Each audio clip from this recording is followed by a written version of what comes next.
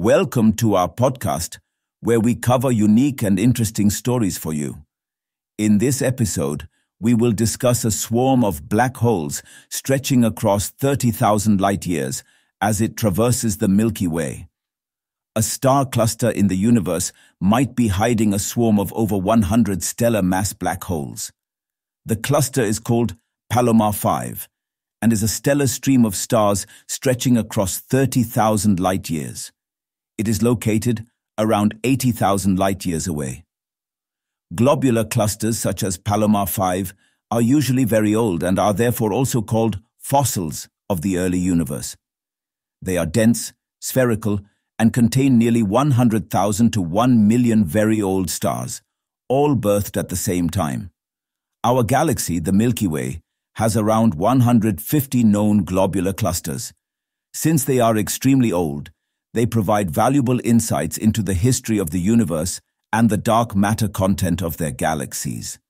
Recently, tidal streams of stars, or long rivers of stars that stretch across the sky, have also caught the attention of astronomers.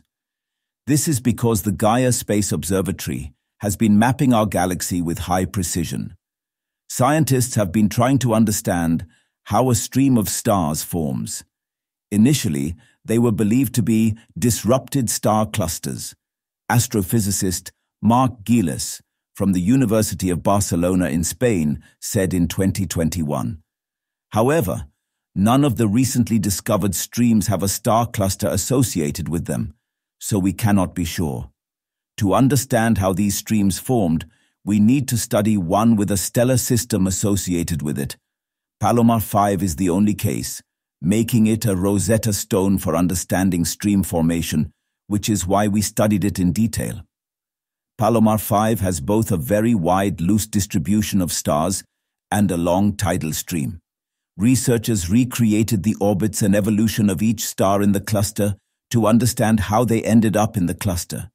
Black holes were included in some of the simulations since evidence suggests they might exist in the central regions of globular clusters. Besides, any interaction with them can throw them off as well.